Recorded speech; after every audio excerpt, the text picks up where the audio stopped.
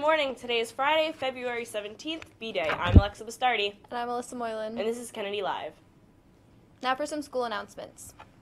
On Saturday, March 11th, from 12 to 6 p.m., Student Council will be having a March Madness tournament. Sign-ups are happening now. Anyone who is interested about putting a team together, please email studentgov@kennedycatholic.org. For those who believe they will be conflicting with the SAT exams happening that morning, please email Student Council to inform them so they can move your game back to a more convenient time. Happy birthday to Anna Keller and Emily Corso. Happy early birthday, Jenna Piscotti. A spring sport permission form filled out by your parent may be sent in now. Also, please check to make sure the nurse has your up-to-date physical. You can't participate in high school sports unless we have a current physical. Mark your calendars. On Sunday, March 12th at 2 p.m., Kennedy Catholic High School has been invited to march in the St. Patrick's Day Parade on Route 6 in Mahopac. So whether you are Irish or not, all are welcome to march and show off some Kennedy pride. If you're interested in marching, please pick up a flyer in the main office today, after school, or contact parade organizer Mr. Brian Bruder. Additional details to follow next week. And now over to This Day in History with Josh. Good morning, I'm Josh Baker with This Day in History. On this day in 1782, the French and British battle in the Indian Ocean after the events of the French-aided American Revolution. In 1801, Thomas Jefferson is elected the third president of the United States after a deadlock in the Electoral College. Lastly, in 1979, China invades Vietnam after the Vietnamese invasion of Cambodia, starting the brief Sino-Vietnamese War. Well, that's all for This Day in History. Now back over to the anchors. In world and local news, this season's flu vaccine seems to be working pretty well, weakening the punch of the nasty bug that's going around the country. Preliminary figures suggest the vaccine is 48% effective. That's not bad since the strain that's making most people sick is one of the worst.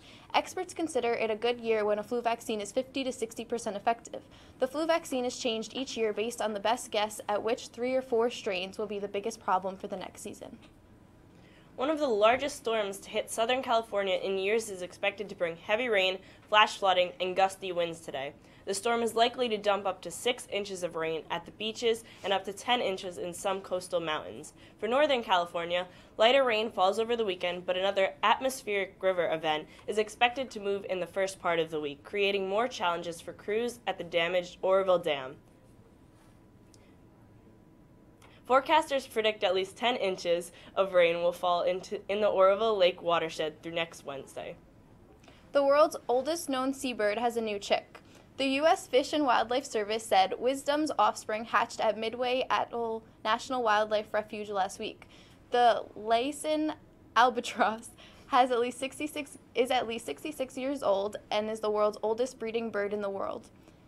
Bob Payton of Fish and Wildlife says Wisdom has returned to Midway for over 6 decades. He says she has raised at least 30 chicks. Midway is about 1,200 miles northwest of Honolulu and was the site of a pivotal World War II battle. And now over sports with Mirage. Good morning, Kennedy Catholic Sports Nation. I'm Mirage Patel with your sports. In boys basketball, they have their senior night today at 4:30, so we want to have a big fan section for them. And also, the All-Star game for the Rec League is there at halftime.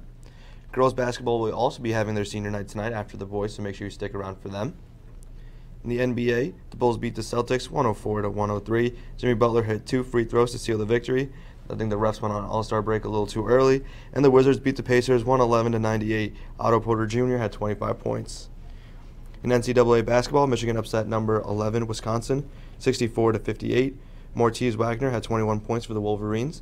And number 1 Gonzaga beat San Francisco 96-81. Nigel Williams-Goss had 30 points. In the Gale Rec League, the Hurricanes lost a heartbreaker to Team Young 65-64. Steven Smith had 28 points and Ryan Penny had 22. Jack McBennan hit the game-winning 3. Team Rosser beat Dooley 98-84. Aiden Spillane had 45 points and Dennis Wellen had 30. Well, that's all for sports. Back to the anchors. Well, I'm Alexa Bastardi. And I'm Alyssa Moylan. And this has been Kennedy Live. Have a great day.